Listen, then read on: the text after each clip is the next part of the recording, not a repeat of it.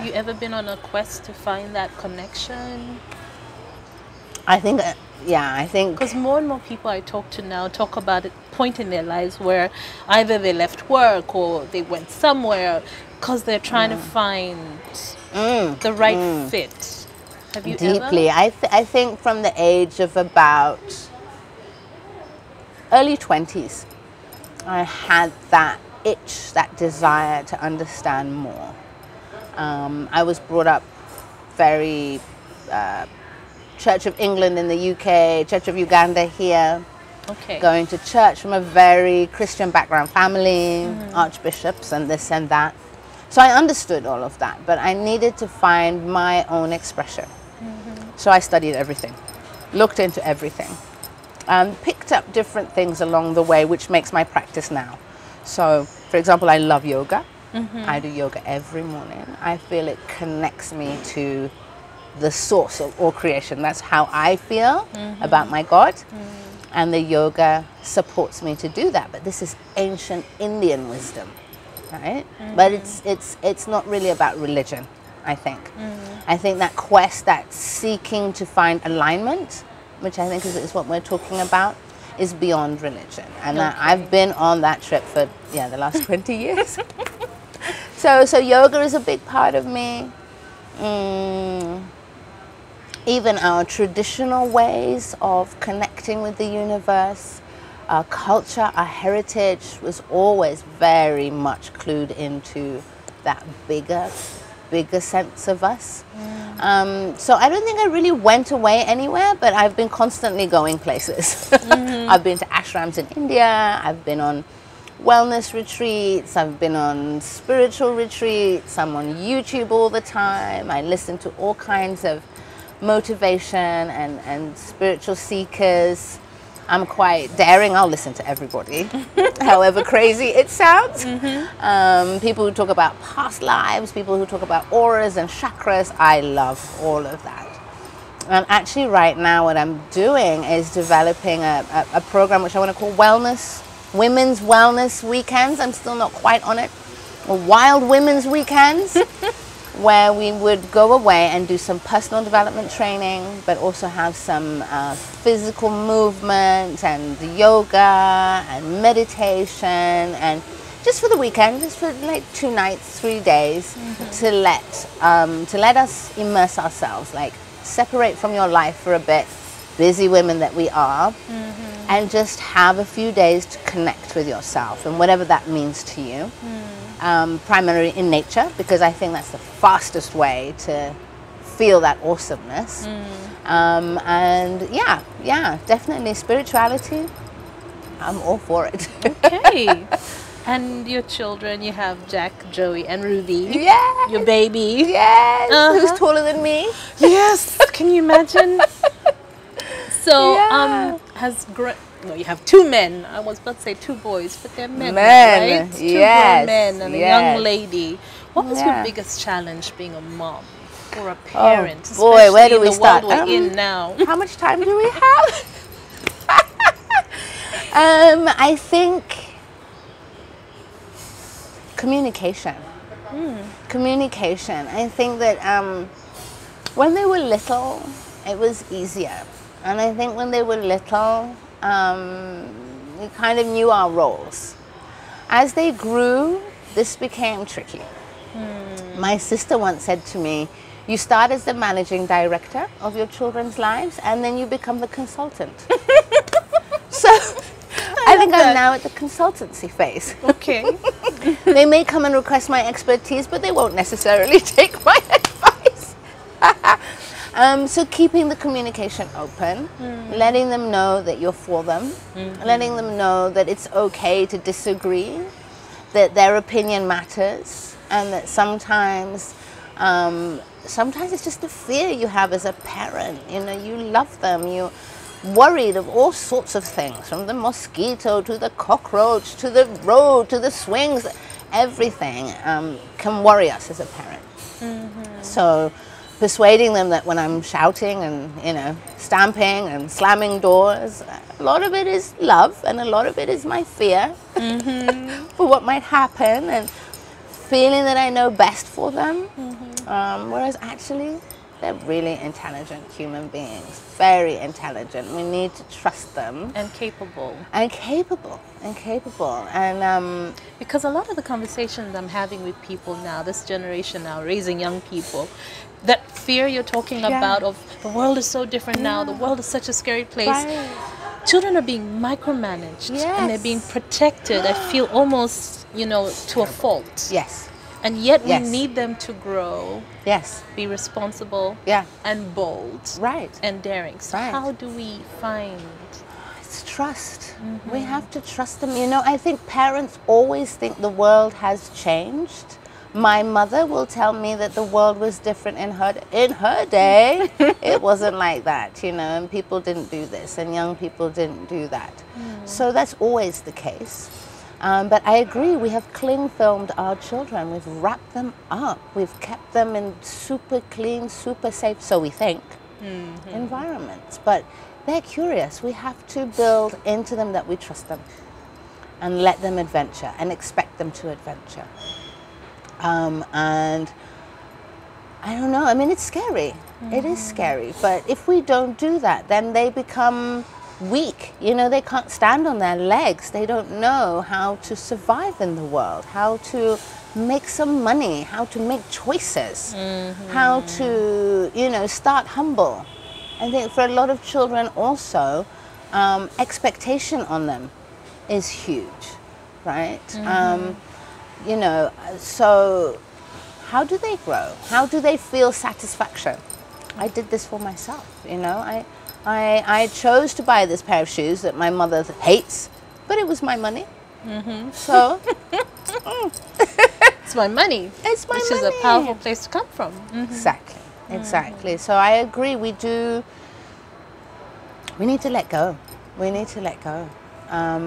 We need to let them fall. Right? I think I've been listening to a lot of motivational speakers who tell us failure is part of the path to success. Because if you don't know how to make a decision, evaluate it, get up, make another decision, then you're not living life.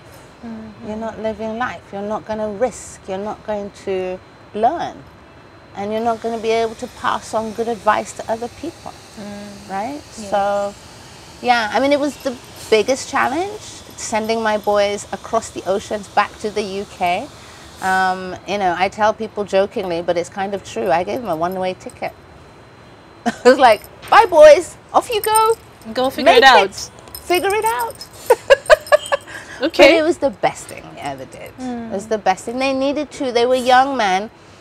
And you know, it was beginning to be a thing at home where I had these young lions, you know, in the pride. And as you know, you can't have too many lions in a pride. So things were beginning to get very intense. And I was like, no, these young ones have to grow. And find their own place. Find their way. You know, young men can't be clashing heads with their father, with their mother. You know, when you get to the point, it's like, this is not your house. We have people who keep their sons at home until 35. In my opinion, that is not right. It's not right because, you know, it's their home, but it's not their house. There's a big difference. Yes. You know, and it'll always be their home. But, you know, now when I see my sons, and they've now moved to the third flat they're staying in, they've been away 3 years. They're like, look, Mum, you know, we've got our own rooms now. We don't have to share anymore. And we have a little garden and we have this. Because they've had to, you know, build it up for themselves and feel that pride for themselves and feel the discomfort of not having Mummy and Daddy there. Yes. But the intense pride of everybody saying, well done, we're so proud of you. So, challenging, but I would advise it. All parents, let go. You're not doing them any favors. You know, you're just trying to delay when you rip off that Band-Aid. Okay. Well, I guess it's for the best, really. It really is. Otherwise, you're not going to create adults. They remain children. Yeah. Previously on Crystal One-on-One. Days have changed. Back in the day when I was in school, we had to send the girls letters to tell them to be at DV8 at 2 p.m. on the 28th of a certain day. And you know what? You would still go to Deviate on that day at 1:45 and wait for 2 p.m. and she would show up. Now, On time. boom, boom, boom. What's up? She blue ticks. If she comes, she comes. If she doesn't, And half the time we're like, oh, I'm running late. I'll be there in 20 absolutely. minutes. Yeah.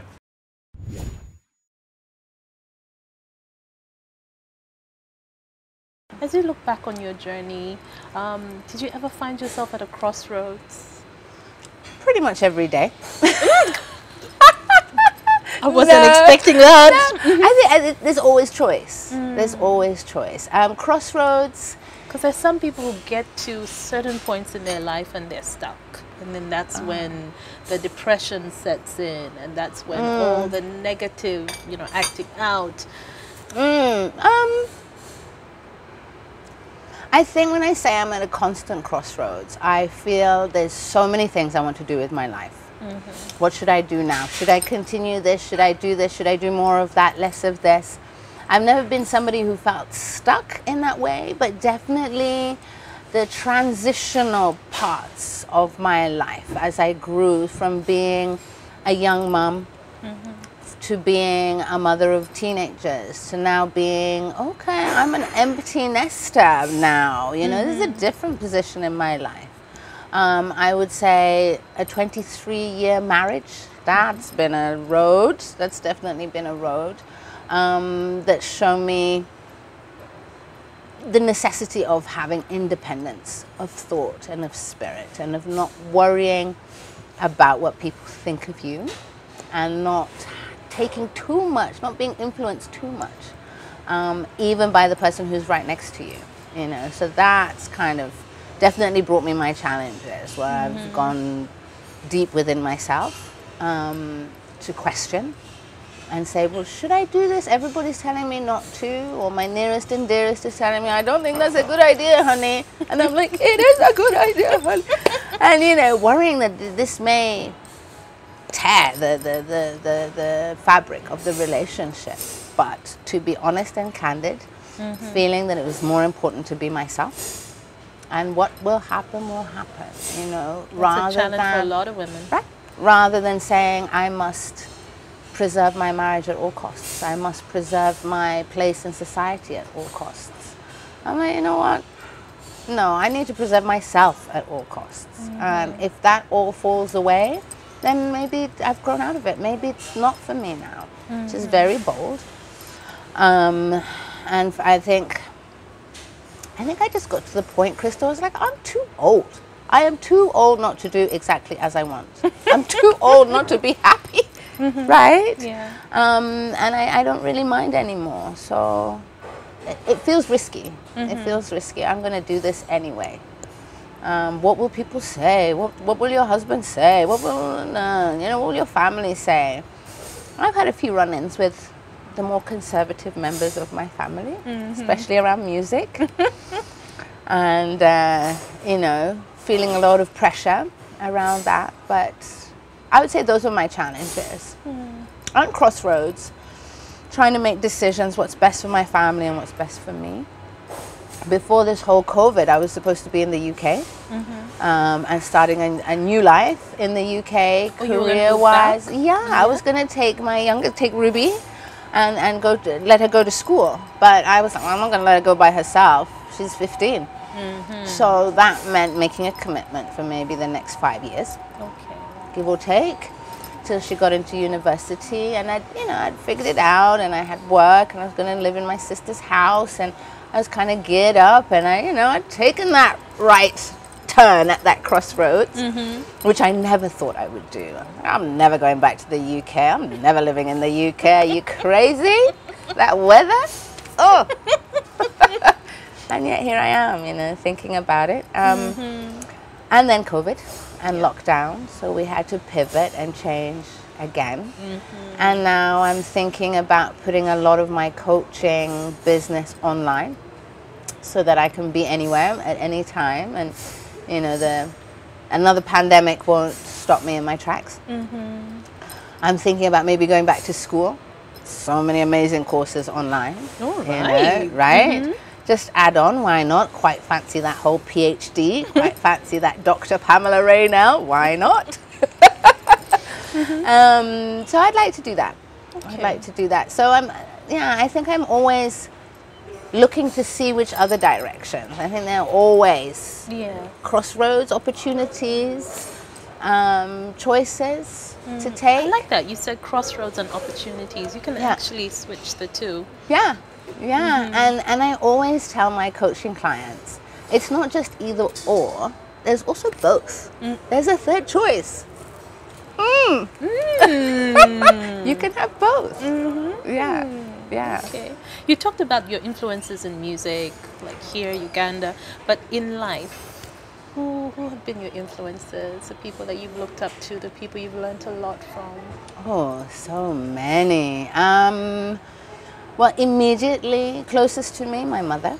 My mother is an incredible woman. I've seen a lot of different things in life, whether it's Uganda, whether it's the world. So she's been a major influence. My older sister, tight.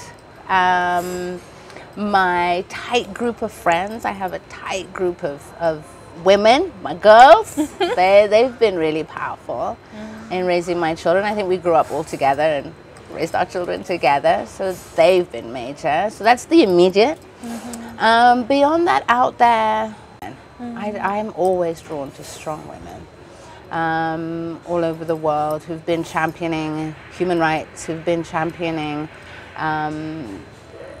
the right for women to do different things. Whenever I see a woman pilot, you know, Kenya, I always had so many females. Yes! We've had women here, like, for example, the late and beloved Sarah Ntiro. Incredible. I got to meet her and work with her. She was a major influence. Dr. Sylvia Tamale, amazing as well. So those are sort of immediate people who've inspired me.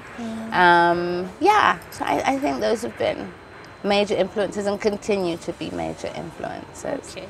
You talked about, you know, you're drawn to a lot of powerful women, and right now the world we're living in is pushing women to be more bold, more daring, take on leadership roles, how to, you know, find their place in the boardroom or just, What's your advice? What's your advice? Advice. Well, as a coach, I think that it's really important for women to take some time. Take some time for yourself. 30 minutes for yourself. Whether it's a beautiful bubble bath, whether it's reading your favorite romantic novel, whether it's taking a walk, be by yourself, right? Preferably not with your phone, because it's an everyday thing that you're always on and where people can always reach you. So they'll always pop up, they'll always send you a message, they call you. I'm known for not picking up my phone. Everybody knows that. And I'm always surprised when they're like, but you didn't answer. I'm like, well, I didn't know you were going to call me. I was busy. You know, I was in the garden. You didn't let me know. I'm not at your beck and call. So I think for women, that's really important. We don't do enough of that. Because I think if you make time for yourself every day, then you'll hear that quiet voice inside. You'll hear your inspiration. You'll hear your dreams. You'll find out what you need. What do I need right now? What do I need to self-care? You know, we're always busy with everybody else, all the time. You look at these young ladies who are taking care of 3 or 4 other little brothers and sisters, who are expected to cook and clean, who are expected to be in that caring role. As little as 12, 13 years of age, you're a young woman, you're taking care of stuff. Women have been economists in the family, agronomists in the family, pharmacists in the family, doctors in the family. We are on first level of care. So we have all those hats. We shouldn't think that we're not doing all of that. We're business minded. We're budgeting every day. You know, you have that 20K and it has to see us through the day, right? Yeah. This one needs diapers. That one needs a bottle of water to go to school. This one's shoes are broken. we're creative, we're thinking on our feet. Do you know that women spend 70% of their disposable income on the family, on education, on sanitation? Absolutely. Right? And we are the best bet when it comes to insurance, when it comes to savings, when it comes to repayments. We've got it. So I think we shouldn't think it's something new. We shouldn't think of women as needing these skills. I think they need time and nurturing for themselves to show up rested. Oh, that's so important. Number one, rested. Feeling beautiful. Feeling cared for.